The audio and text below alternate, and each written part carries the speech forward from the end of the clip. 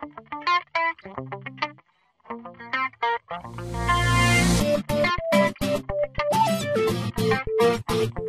in today's trading video, let's go over some basics of silver trading. So silver trading futures is what we're talking about here. Now, I trade more gold than I do trade silver, but I do also trade silver.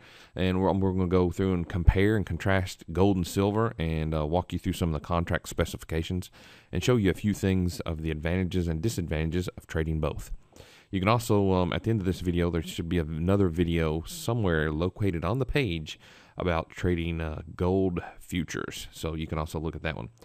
So first, you got to know what months they trade. So silver trades F, H, K, N, U, and Z. Now, all that means is, and this is the 2011, so if you're looking at this video and it's a different year, just change the year.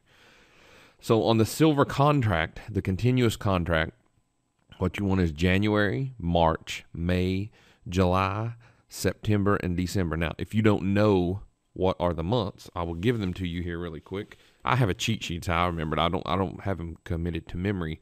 What I've got is I've just got a little Post-it note on one of at my office here. I've got 6 24-inch LCD monitors hooked up to one computer, and then on one of them I have a Post-it note on the side. So don't ask me who made up these symbols, but here's how they go. January is F, February, and what I'll do is let me write this so you don't have to see me write it, and then I'll come back and explain it really quick. So I'm going to pause it real quick. All right, so I'm finishing up here. I just like to have Dece to go, D-E-C for December. This is supposed to be a 0 or a O, and Dece is Z. All right, so here's how it works. January F, February G, March is H, April is J, May is K, June is M, July is N, August is Q, September is U, October is V, November is X, and December is Z or Z, depending on what country you're from. I have no idea why they didn't put them in order. Don't ask me. I didn't come up with the naming algorithms. The exchanges did. It almost looks like someone went in there and picked a few key months, and they're like, oh, well, heck with the order. We'll just do them this way. But anyway, that's how it works. Now, on gold, when you're looking at gold trading futures, I've got another video on that, and you can see these are the times that gold's open. Silver's open the same amount of time. It opens up at 6 p.m. and closes at 5:15. So it's only closed for 45 minutes, right? And then it resets. So it's pretty much a 24-hour time that you can trade it, although it's not really active all 24 hours. So you have to figure out the pit traded session and trade that session if you only want to trade with the volume. Now, I recommend that, so I would, do that from the pit session open to the pit session closed. So what is a pit? What is a tick worth? A minimum move in silver is, believe it or not, a half a cent. All right, so it's half a penny.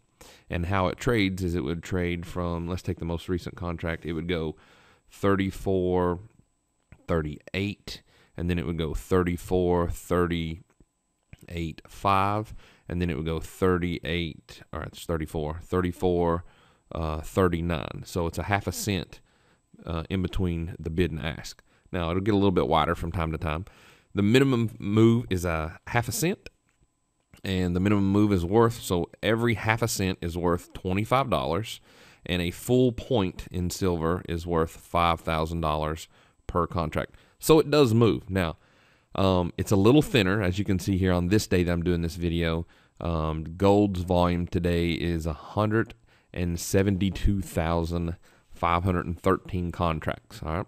Whereas silver is 76,985 contracts. So it is thinner, which is going to make the moves a little bit more thin and erratic, but you also get more bang for your buck on the silver. In other words, when it starts moving, it starts cruising. Now you can do a compare and contrast and just put these two on top of each other, and you can see which one's going higher, faster, or lower quicker, and then determine which one you want to trade. So let's take a look at some live market analysis here. So this is my live trading account. You can see this is the most current contract month on silver right now as it's going off. And I want to show you, how that it actually does move. So looks like we've got a little bit of an up move here. So what I'm going to do is I'm just going to do the lowest number of contracts you can do. And I'm just going to go one contract and let you take a look at what it looks like. There is an order on the fill, and you can see now each tick that it moves, I'm making $25. And each tick you can see from 33.84 to 33.84 and a half, 33.85. There's a full point, or there's a full cent move. And remember, a full point is going to be worth $5,000. So although it is thinner, you get more bang for your buck on silver. So if you don't know what you're doing, please don't trade silver futures, because they tend to rip your head off if you don't really know what you're doing. Good luck. Hope it helps. I'll see you tomorrow.